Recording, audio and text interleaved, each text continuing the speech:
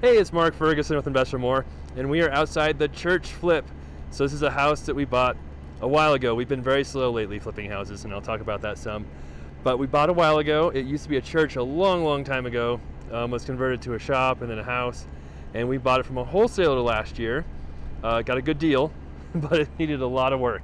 So we're finally making progress. It kind of sat here for a while, so we didn't know what to do with it. We didn't have people to work on it.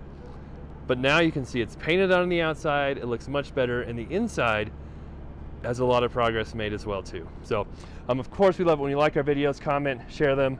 Love seeing new subscribers, so keep that coming. And investformore.com has a ton more information on my flips, rentals, being an agent, free articles, advice, a free book on there too if you're interested in seeing those. And it's kind of chilly out here, so let's go inside. All right, this used to be a church long time ago, and just kind of one big open building, but it's been changed over the years, and we'll show the before video, link to it below, maybe splice in some of what it looked like before. But it was very chopped up and weird. It had like a garage in back, and we have changed a lot of that. So now you walk in and you have this pretty decent large size living room, and this used to be a bedroom right here. Oh, and yes, this is also the murder house. I almost forgot. We bought it. I found out at closing, or right before closing, someone had been killed right before we bought it. It was actually a son who was like 40-something years old who murdered his mom in very sad situation. But we still ended up buying it. We'll disclose that even though we don't have to in Colorado. I still think it's a good idea. But yeah, it's weird. It had a bathroom in here shared with the furnace. We're going to take that out and put our water heater in there. Hopefully have that situation a little better. And then back here, you literally had no kitchen. There's just kind of this room, and then there was a wall back there. Those doors are brand new. And you had a door to the outside. And you had another really funky bathroom. So we completely redid the bathroom. It had a shower.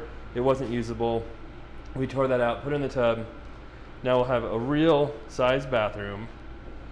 And then this was where the garage was. So you had to get into this area through the back. So we can close that off.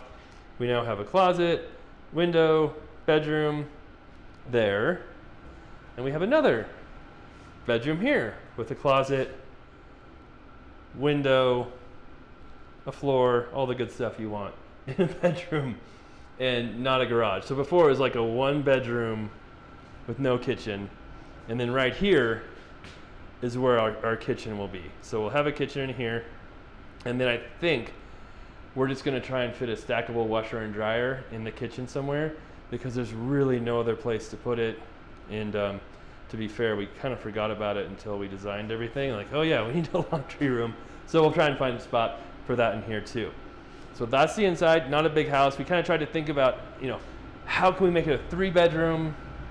But every floor plan we came up with just left us with a tiny living room, a weird bedroom back here, and no place for the kitchen. So I think this works out. It's just a 2-bedroom, but it's a much more functional 2-bedroom. And right now, if the prices are where they are, we should be just fine. We paid $165,000 for this, and I mean, it might be worth close to $300,000 once we're done with it. We need to clean up some stuff out here still some things going on. And then it's got a carport, got another garage back there. And then we had to get a new propane tank, and the propane tank was much bigger than the old one. So they just kind of threw off our propane house that was on top of it. So need to clean that up too. So a few things out here still. You can see that's kind of where the garage was before. It wasn't even, it's kind of like one big swinging garage door. Patch that in, and that's the house. So we should be really close to actually getting this done once we get the kitchen in and the bathroom done. But it's an interesting one, that's for sure. And hopefully it'll sell pretty quick. Has a nice size lot, has a nice garages.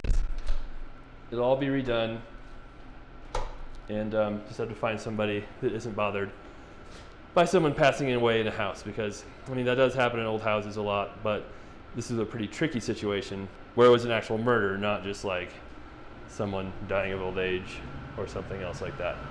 All right, that's the house. We'll have more updates, of course, on it as we get going. We do need to do a little bit of electrical work here still, some other minor stuff. But for the most part, we're making a ton of progress. And I think in here, we're just doing carpet, if you're wondering what flooring we're doing in here. And the floor is a little bit slopey, so it's tough to make the click and lock work perfect.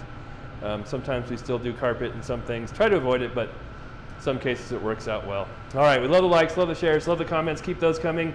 Like I said, check out investformore.com if you want much more information on how to do real estate investing, be an agent, even run a business now. We have a lot of that going on. And yeah, I was saying before, we've kind of slowed down doing some of our flips because we've had so much going on with the liquor store, the mini mart, the bar, other businesses, and rental properties we've had to devote some rehabs and resources to those projects instead of just the flips. So, all right, thanks for watching. Love your support. We'll be back soon.